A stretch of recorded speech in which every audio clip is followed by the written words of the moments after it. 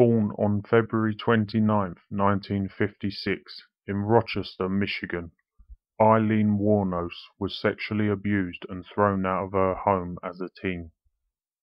Having been involved in previous incidents with the law, she made a living as a sex worker on Florida's highways, and in 1989 she killed a man who had picked her up. She went on to kill at least 5 other men and was eventually caught, convicted, and placed on death row. Though her sanity was questioned, Wuornos was executed by lethal injection in 2002. In addition to documentaries, books, and an opera, her story was depicted in the 2003 film Monster.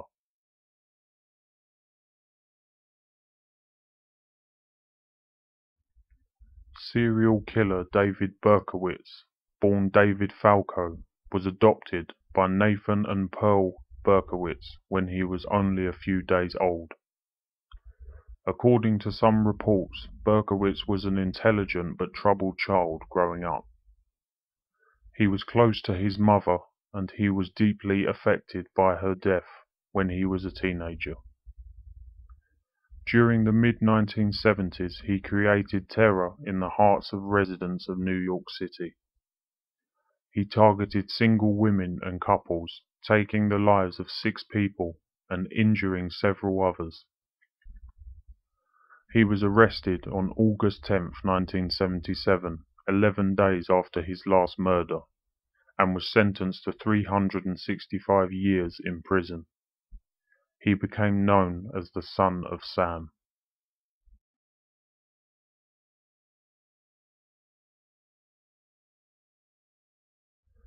Dennis Lynn Rader was born on March 9, 1945, in Pittsburgh, Kansas. From the 1970s to the 1990s, the BTK Killer, which stands for Bind, Torture, and Kill, terrorized the Wichita, Kansas area. He committed his first murders in 1974, strangling 4 members of the Otero family in their home. Later that year, he began seeking fame for his killings, writing letters and reporting his crimes.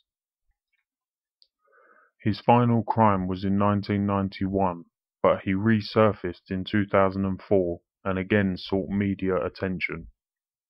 In 2005, he was finally caught and revealed to be Dennis Rader, a seemingly average married father of 2. He pled guilty and was ordered to serve 10 life sentences in prison.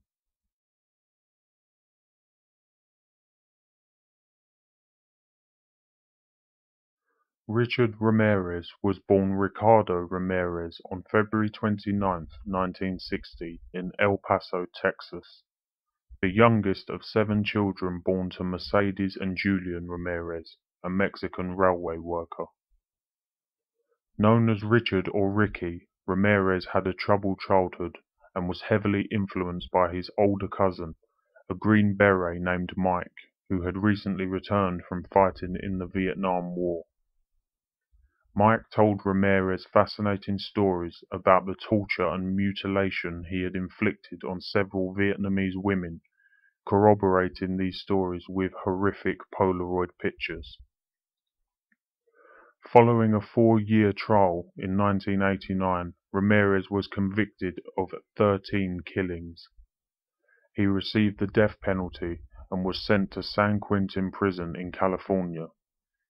He died on June 7, 2013, at the age of 53. He was known as the Night Stalker.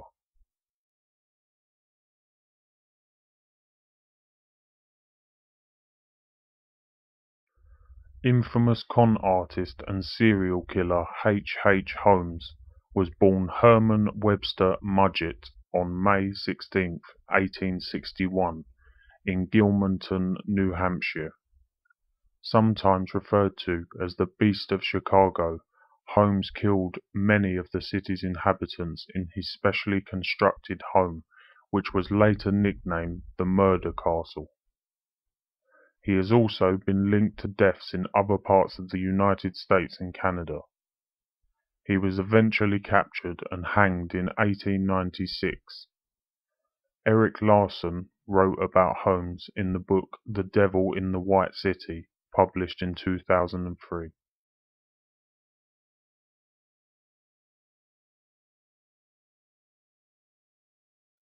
Serial killer Gary Leon Ridgway was born on February 18, 1949, in Salt Lake City, Utah. He held a job painting trucks for 30 years and was married 3 times. Ridgway's slayings began in 1982, when young runaways and prostitutes began disappearing from State Route 99 in South King County, Washington. He brought many of them to his home and strangled them, then left them in remote sites. The first few bodies turned up along the now notorious Green River. He was caught in 2001 when a DNA test revealed a match. Ridgway told investigators he killed as many as 75 to 80 women along Route 99. He was convicted and received multiple life sentences. Facing the prospect of execution, Ridgway made a deal with investigators to reveal where he'd hidden the bodies of several of the young women who'd never been found, while also agreeing to plead guilty to any future cases where his confession could be substantiated by evidence. He was sentenced to life in prison in December 2003, having committed more murders than any serial killer in US history.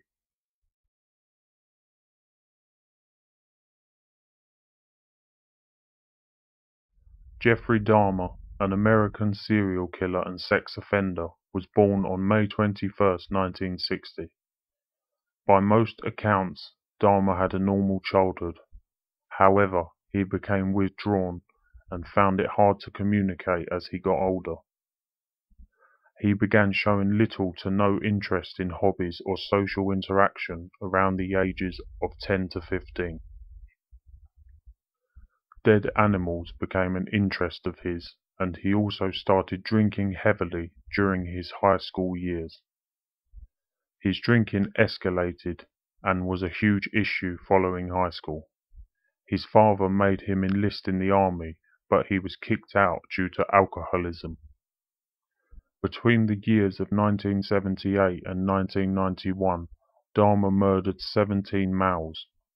Rape, dismemberment, necrophilia, and cannibalism were involved in his murders.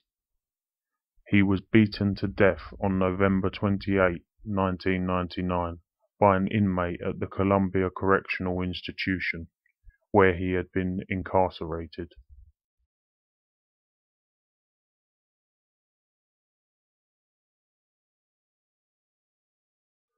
The Zodiac Killer was a serial killer who operated in Northern California in the late 1960s and early 1970s. The killer's identity remains unknown.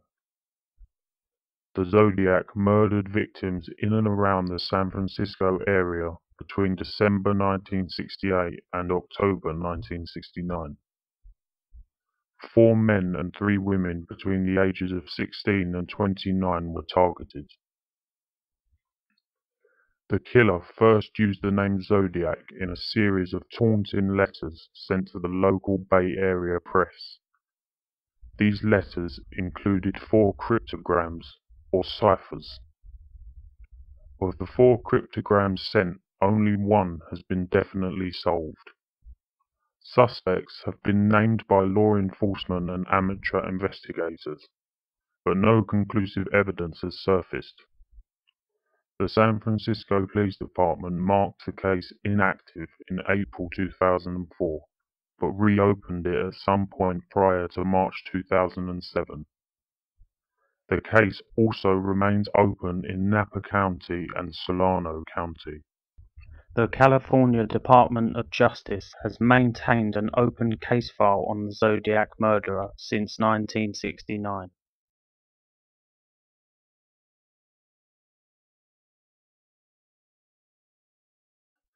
Born on March 17, 1942, in Chicago, Illinois, John Wayne Gacy faced an abusive childhood and conflict over his sexuality.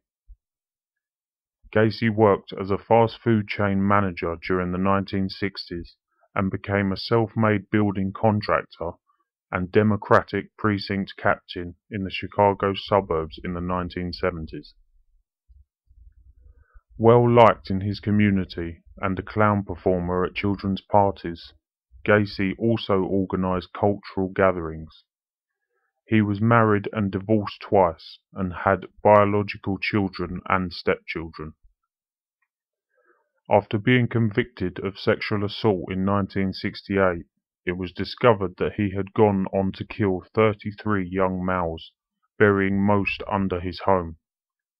He was found guilty in 1980 and given multiple death sentences and life sentences. He was executed by lethal injection on May 10, 1999.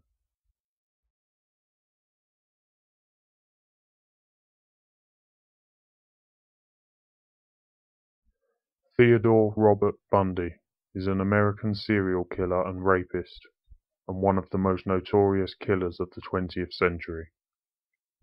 Bundy had a difficult childhood. He had a strained relationship with his stepfather, and his shyness made him a frequent target of bullying. Later, however, his intelligence and social skills enabled him to enjoy a successful college career, and he developed a series of apparently normal emotional relationships with women.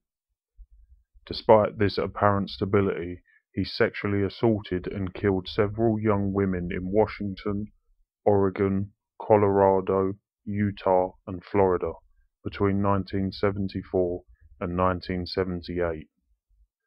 Although he would ultimately confess to 28 murders, some estimated that he was responsible for hundreds of deaths. Following a well-publicized trial, he was sentenced to death in 1979 for the murder of 2 college students.